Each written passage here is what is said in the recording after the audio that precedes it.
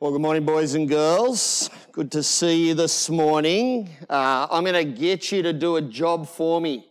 We're going to use our imaginations this morning. So I want you to shut your eyes. I want you to imagine that you're on a city on a hill. The city's name's Jerusalem. You've been stuck in Jerusalem for weeks and weeks and weeks. You can't get out of the city. Garbage doesn't go out of the city. No food comes into the city. The city is really starting to stink like Mr. Gabbett's running shoes. And as you go up on the city wall one day, you look out at all the countryside around you and there are tents everywhere.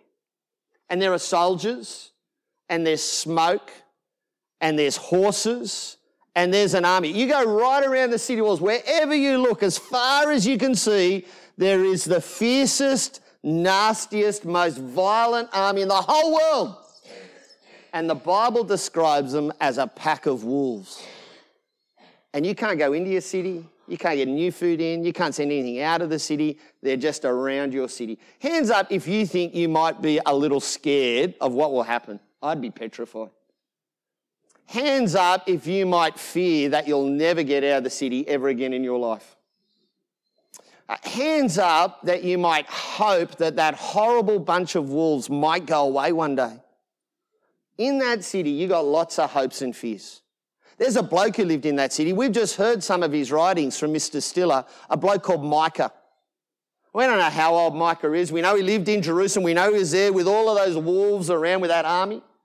And he had lots of hopes and fears. And he would cry out to God every day. And God actually gave him a job. God said, your job is to speak to my mob for their hopes and fears. And you know what? God gave him three things. He said, you know that town down the road called Bethlehem? Number one. In that town, one day a woman will give birth to a son. Number two. And that boy is going to save the world. I reckon Micah would go up to the city walls every day just to look out towards Bethlehem. And I reckon every day he'd hope that God would do that. But you know what? He had to wait and wait and wait. And then Micah died. And then they waited for another 700 years. That's a long time to wait. How many days till Christmas, Elsa? Can you remember? How many? 25 days to Christmas. Now, do the maths, or Mr. Cap will do them for you later. That is a lot of waiting. 700 years. And then, do you know, one day in Bethlehem, a woman gave birth to a son, and he ended up saving the world. Do you know what his name was? What was his name? Jesus. Good on you, Lorso. Jesus. You know what? God heard his people. God promised to his people. Did God keep his promise? Did he keep it in Micah's day? Oh, it took a while. How many years again? Can you remember? 700 years. But did God keep his promise?